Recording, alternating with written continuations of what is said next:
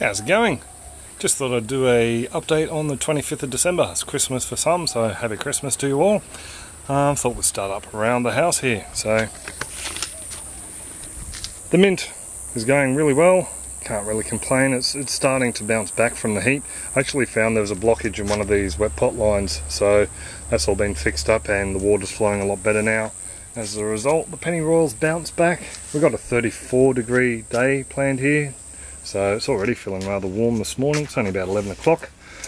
This purple flesh sweet potato has gone crazy. It's gone all the way through here, over the back, starting to go down underneath the water tank in there.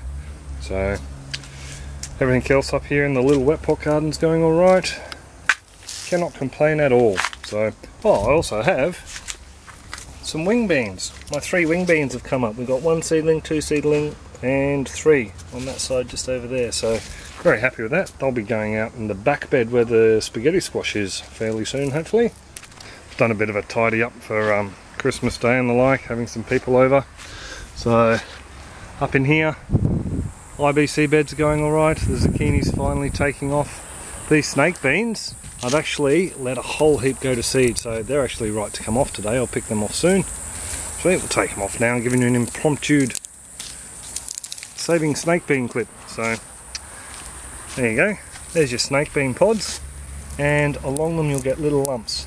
Behind these little lumps you have dried snake bean seeds, and you pop them out and it's as easy as that. Really easy to save bean seeds. You just let them dry on the bush, let the shells go all crunchy, and then just pop them out. So those guys there will be planted out again. We're actually going to plant another crop this year. I find when we let them set seed, the vines start to slow down their production. So what I'll do is I'll get as many seeds off these as I can. There's a couple over here that are ready to pick off and save the seeds from, and we'll continue to get a couple. We'll start picking beans off here again.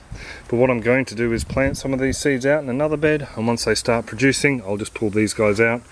This bed here will then just get a rest. I'll leave the marigolds in here. I'll give it a massive dose of molasses and water to knock any nematodes on the head. So, and then we'll just feed her up and we'll put another crop in. So probably feed him up with some worm cast and some horse manure. We'll see how they go. Got 4 bags of nice horse manure over there, just waiting to go into beds. This is my little purchase I made at the local markets. It's actually a grey water collection, and it's got a little bilge pump in there. Your grey water goes in there from your washing machine, and then you pump it out on your lawns. It's something they sold during the drought here a couple of years ago, so I picked it up for a song at the market, so I'm going to repurpose that. Over here, this little watermelon looks like it's doubling in size every day. Really impressed with that. That's a little mini Lee watermelon that's sort of taken over this area here. Cacais, we're just letting these guys ripen up, then they're coming out, but they're going alright. Over here we have some white turmeric that is shot, a couple of them. And I also have to thank Adi very much, Adi and Steve. They got me a moringa tree at the market, so this little sucker here is going to be grown for food as well as mulch purposings. So very happy I got that. Thank you very much, Adi and Steve. I really appreciate that. I have some pigeon pea here that really should have gone out ages ago. I've got a couple of places I want to plant these. They're for mulch again. I have a capsicum ripening up, and guess what? No fruit fly strike, but I'll show you why in a minute, and why I think. We have some tomatoes in there. We have a black Russian that's finally bouncing back, and some KY1 determinant varieties in there. Over here, the little dumple, it's not looking too crush hot. It's got a few fruit on. So what I've done is I've planted another one over there. And just down in there we have some perpetual spinach. We have visitors arrived, so I'll get a wriggle on. Pineapple's going excellent. Got a couple of suckers off there. Not ready to harvest though. A chook. We got a new chook. Fish. Gonna say hello fish. Hello fish. They're doing alright. Bit of a glare. Cleaned out that aquaponic bed. System seems to be ticking along nicely. Needs a bit of an iron fix up again, but we'll look after that later today. Over here, turmeric's going well, carrots are going well. Might be harvesting a couple of them today. This sweet potato, the leaves are looking rather sad, so we'll just see what happens with him. I'm not expecting a great deal to come out of there. Lemongrass is booming. Down in here we have some strawberries. A little red flower strawberry survives, so very happy about that. Tickled pink. We've got a couple of strawberries on, but not enough for our pavlova today, so we went and bought a punnet. Got a couple of volunteer eggplants in here. Always good to see them. We'll see what varieties they are, and if they're ones we want to keep, we'll let them go, because these strawberries should stop producing soon. Got some cucumbers. Got 3 or 4 ripe ones in here. They're going into a cucumber salad in about, as long as it takes me to shoot this. As you can see, I've also tidied up the patch a bit, cleaned the floor or the ground. The baby bears, harvested 3 of them. We've got some sitting up in a container for tonight's dinner. We're going to have a Thai pumpkin and prawn soup. I'll post a recipe if anyone's interested. Over there the spices are doing alright, chookies are doing alright. Everything down in there is doing alright. And got some manky compost tea under there. The comfrey was looking a bit sick, so I made up some compost tea for it. Fishies in here are doing really well. We've taken the cover off this. Probably not going to see a single fish now. There's some up in there. They're blue eyes, very hard to catch. And we've got all the others as well. Some of the little white tails. But anyway, carrots are doing excellent. Really impressed with this mixed heritage batch. They do a lot better than any of the other seeds we've had around here. I think we'll be having some fresh tomatoes today. And down the back there we have some more tomatoes that all need to be picked. What you can see there in the background is my new fruit fly baiting stations. I have one there, I have one there. This is the Eco Natural Oil ones.